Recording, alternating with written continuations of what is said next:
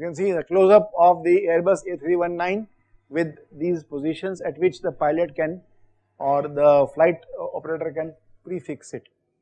And this is on Embraer EME 170. Again you have up and down controls on the angles. This is conventional, where you have a tailplane here and the wings here. You could have canard in which the tail is in the front like this or like this. These two canards are different. One of them is a control canard, one of them is a lifting canard. Now this distinction I don't want to tell you, I want you to figure out on Moodle and tell me. In fact, there are three types of canards. There is a close coupled canard, there is a lifting canard, and then there is also a control canard. So you have to tell me what the differences are and how they are. This is a very interesting plane which has got a canard also and a conventional tail also.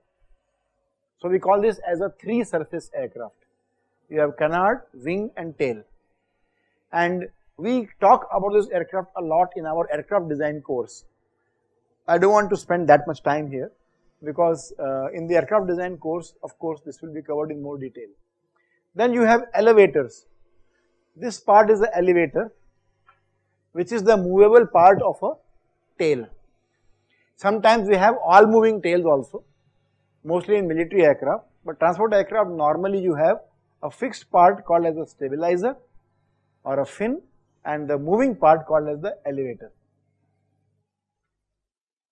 Alright, so now the interesting thing is that here you have an elevator and you have a small deflecting surface over the elevator. So what is this? A small elevator on the elevator. This is a trim tab. This is a tab which is a small deflecting surface but a fixed surface. So you deflect it at some angle and lock it. It is used to reduce the hinge moment required to operate the stabilizer. We will study about this more when we do the stability.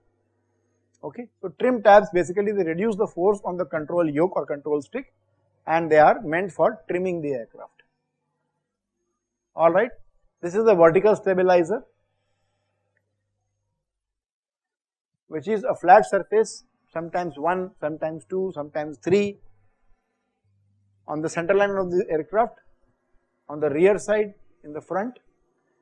It gives directional stability, so it gives you the tendency to avoid going into a yaw uncontrolled. If there is a disturbance, you will fly straight.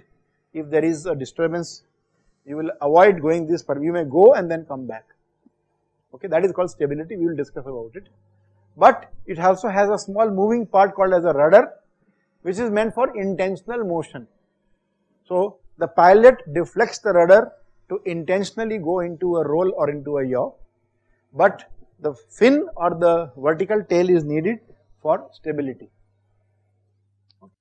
Okay, so vertical tail can also be conventional like this, just a single one,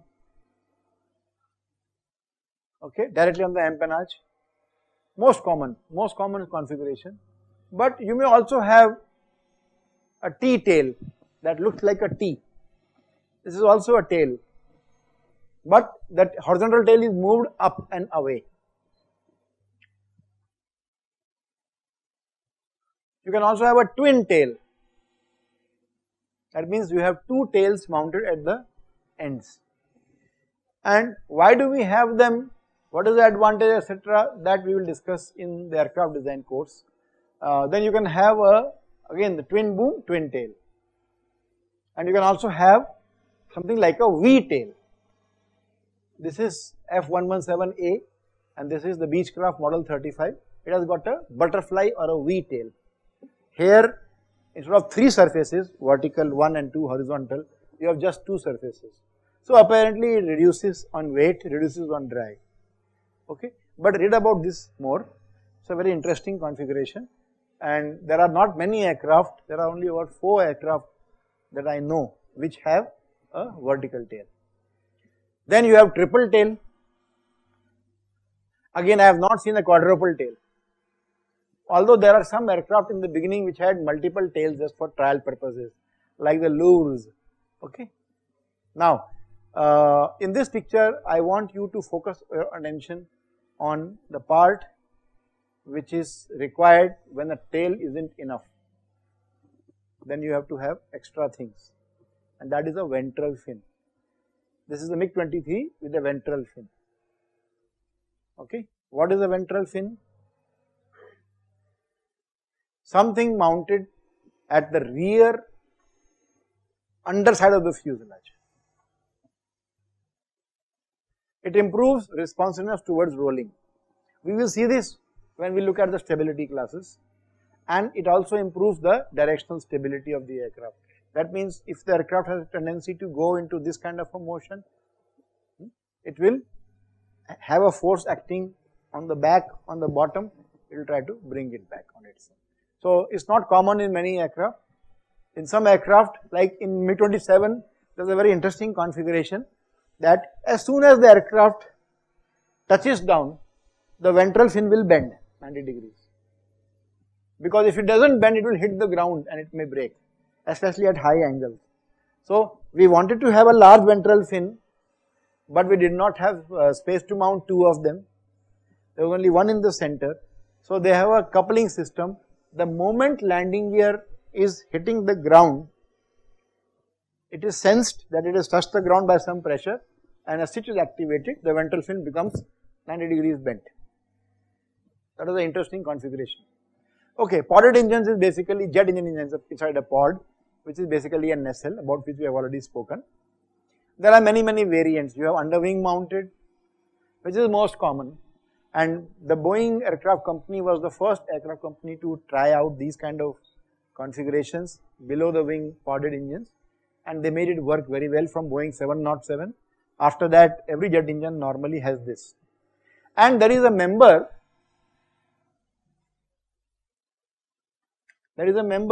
which connects the wing to the engine, and that member is this particular component, and that component, you can see it here also, this is called as a pylon. Okay, because it is used to pile the engine on the aircraft. That's why it's a pylon. That's the way I remembered it. Okay, you can also have a pylon for any external store like a bomb or a missile or a rocket pod that will contain the electronics, weapon control system and other devices. In many aircraft stores or armament, you need to have an ejector so that you can push the store down to avoid the store hitting the aircraft. You know, if you release a bomb is an aerodynamic body, and it's a body which can actually start floating up because of the aerodynamic forces, so much so that it may hit the aircraft which launched it. There have been such cases where you have damaged your own aircraft by lodging an armament. The worst offender are the drop tanks, because drop tanks are basically external fuel tanks which are mounted generally on the bottom of the fuselage or on the two wings, below the wings. They carry extra fuel, so if you want to have larger range, especially in military aircraft, what they do is they mount 1 or 3 drop tanks, and then they consume the fuel from drop tanks first, and then you release them, and then you switch over to the internal fuel. So by the time you take off, climb and reach some place, you now have full internal fuel for the mission. Now these drop tanks are lightweight now because fuel is gone, large aerodynamic bodies, they float and they may hit. There have been many studies. One of the last things I did when I was in HAL Nasik was to look at the aerodynamics of store separation, and today also it's a very big area of study. Okay, but you could also have engines over the wing, like these two examples. There are also more examples.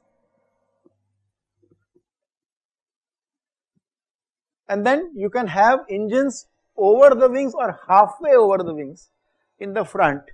This particular variation is called as the upper surface blowing, or USB, where the exhaust of the engines is used to flow it over the wing. So this is called as powered lift.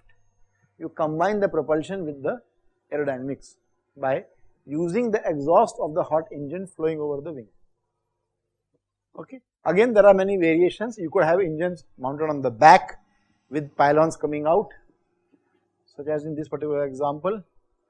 Okay. Now, the question is, why are these configurations normally seen only on small jet planes? Don't answer it now, read about it and answer on the Moodle page.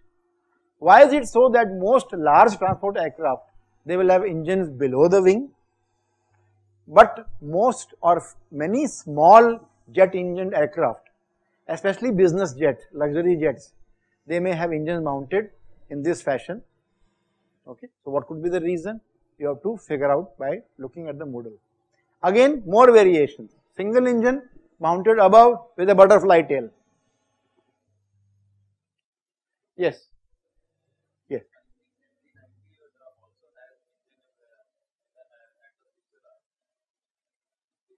Yes, MD-90, see MD-80, there is one variation which has got one in the tail and two in the fuselage. Okay. Yeah, that's not a very small jet. But generally you will find large jets we don't have like MD-90. Normally they are mounted below the wing. It's only in the small jets that you basically have examples of this. Okay, this is the most useful thing as far as the pilot is concerned. In case of any emergency, the pilot uses this to save life.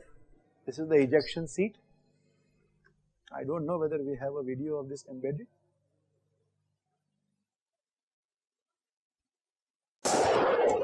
In the skies over Calgary, an F-18 pilot practices maneuvers for an air show. Would be cheating death.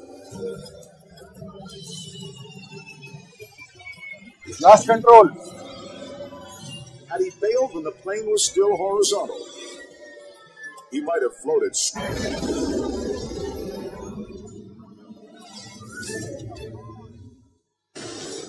But when one pilot gets his signals crossed, teamed with a daring high-speed pass, slams into his friend's aircraft, breaking it in two.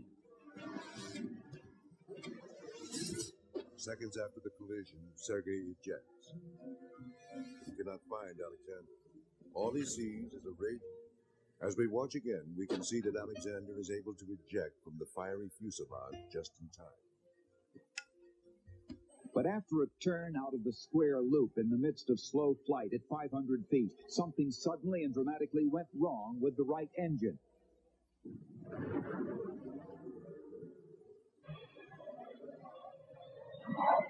Harrier. Crash landing, nose broken. Pilot is still waiting. The plane is on fire. But when the fire reaches there, then the pilot will eject. Very risky to wait for so long till the fire is coming in the front. Okay. So all these are ejection seats, and many a times they happen accidentally also. While doing maintenance, some mechanic or someone does something and then another mechanic is launched. It has happened. We are laughing, but people have died. I know of cases in HAL where there was a false ejection like this and the poor mechanic hit the ceiling and he was literally unrecognizable because of the sheer force. Okay. So, one ejection took place by Wing Commander Rakesh Sharma when I was the aerodynamicist also. He was coming into land and 10 kilometers before the Ojhar runway, there was some problem which was further investigated, but he was able to eject. After ejecting, he came down and he got stuck in a tree. And then from the tree he had a fall, so he broke his ankle. So he was without flying for about 3 or 4 months. But then obviously he came to the HAL and there was a huge party for the ejection cell team because the ejection seat worked and saved his life. Okay. Right. I would like to just spend very few minutes about, while collecting data for this particular course, I came across this very nice documentary of the first female fighter pilot in Asia. Okay. Lieutenant Mariam Mukhtar, who was from Pakistan. So there is a very interesting story that this is the FT-7PG is a Chinese aircraft. You can see there are two, what do you see? 2 ventral fins are mounted. And what about the intake? It's a nose mounted intake. So this is an authorized licensed version of a Chinese aircraft, which was a copy of a Russian aircraft. Okay, it took off with one squadron leader as the teacher and Mariam Mukhtar as the flying officer, and there was a crash, and there is a very beautiful documentary documenting her life and also this whole incident. The most nice thing to know is that she could have saved her life by ejecting early, but she decided to divert the plane away from the population, and in the process save the life of people on the ground.